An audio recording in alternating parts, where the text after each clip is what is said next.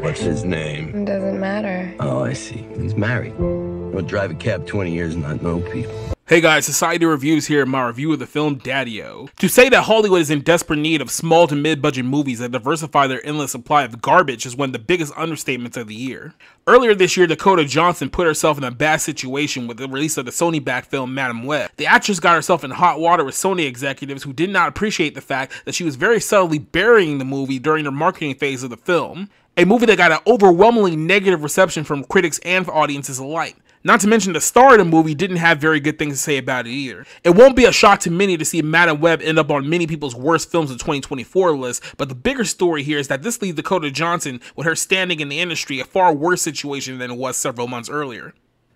Before the Madam Web debacle, Johnson had already had another Sony film in the can entitled Daddio. If you haven't heard of this film, it goes to show that Sony isn't too interested in promoting a film with Dakota Johnson front and center right now. Daddio is best described as a character study of human depravity. In the film, Johnson plays a woman referred to as Girlie. Girlie is picked up at a New York airport and is driven into the city by a cabbie named Clark, played by Sean Penn. By stating the obvious, this film involves a lot of talking as the film doesn't really have a central plot.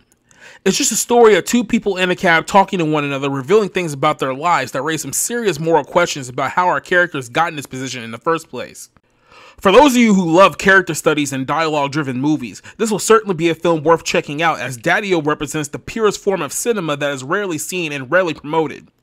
Dakota Johnson plays a woman who is at a crisis point in her life due to numerous poor life decisions that led to this point. Johnson's character of Girlie is in an affair with a married man who she has fallen in love with. However, she is unsure he feels the same way about her. Sean Penn is a character who's your typical blue-collar New York cabbie who has seen it all driving his days around the city.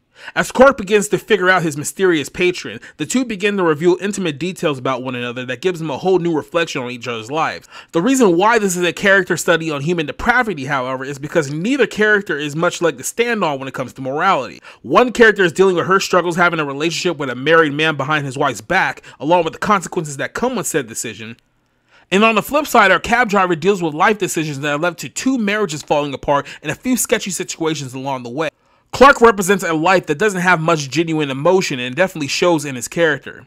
The story at its core is about two broken people who find one another at a junction in their life where they truly need the interaction of another human being, which brings much needed levity to their lives.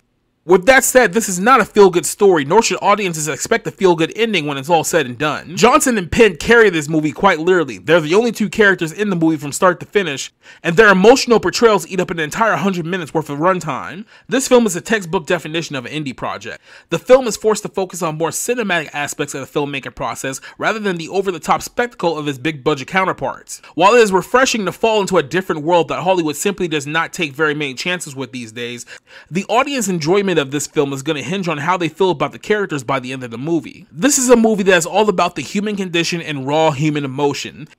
And whether the audience choose to identify with the characters or condemn the characters will be a decision solely placed on the viewer. Moviegoers will see themselves experiencing a Rolodex of emotions throughout the film, and that alone achieves a lot more than the bigger projects of the industry. Daddio is certainly a film that is worth checking out and letting audiences come to their own interpretation of how they feel about what they've seen. I give this film a 3 out of 5. Look, at the end of the day, people are people. And people get lonely.